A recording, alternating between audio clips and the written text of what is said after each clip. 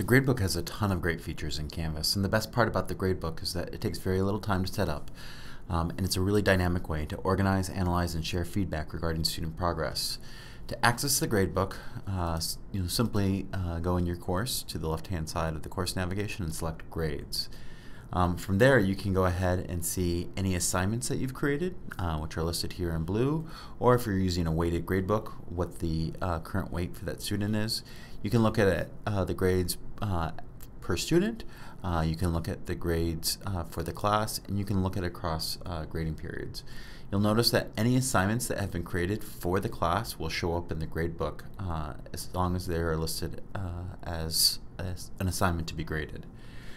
The Gradebook within Canvas is an extremely powerful way to give student feedback while not creating a ton of work for yourself as an instructor. In fact, what we've heard time and time again is many of our middle school colleagues have talked about it being a much more efficient means for providing feedback.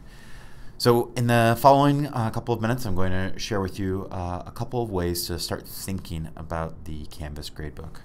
The Canvas Gradebook is really built out of assignments, and assignments can be assignments that you have set up on a student's calendar, but they can also be quizzes or discussions or any other interactive elements within Canvas. Assignments can link to rubrics, so you can define predefined criterion reference rubrics that allow you to grade an assignment within Canvas. Rubrics can be graded using SpeedGrader. SpeedGrader can also be used to grade a number of different artifacts within Canvas. And then finally, all of these materials will then be housed in the Gradebook, which is then available to students. You can simply use assignments in the Gradebook in the earliest stages of Canvas when you're just getting familiar with Canvas. The second kind of gradebook that's available is the Learning Mastery and Outcomes Gradebook within Canvas. And this really works in conjunction with the regular gradebook. You'll notice that next to grades is Learning Mastery. In order to use Learning Mastery, you'll notice that you'll need to set up outcomes.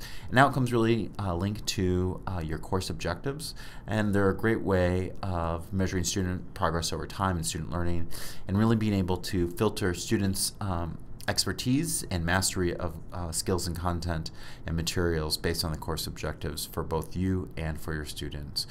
These two work hand in hand together. As you get more familiar with the assignments and the gradebook, and eventually rubrics and SpeedGrader, you may find that outcomes are a really helpful way for providing even more robust feedback to students. In the following videos and exercises, we're going to go ahead and start creating our gradebook.